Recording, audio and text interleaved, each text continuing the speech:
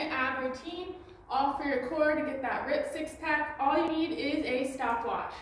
So you're going to start out with regular crunches, feet up, coming in, tucking in, got the shoulders coming off the floor. You could also do it with your feet down.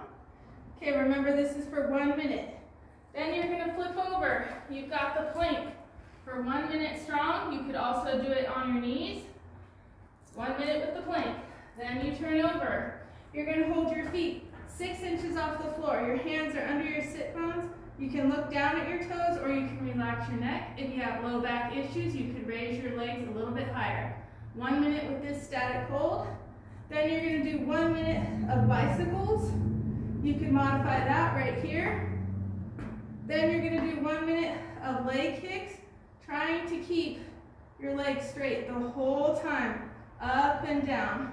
You could also do it right here if you had any low back issues. And the final 6 minute is you return to the crunches that you started with your feet up or with your feet down.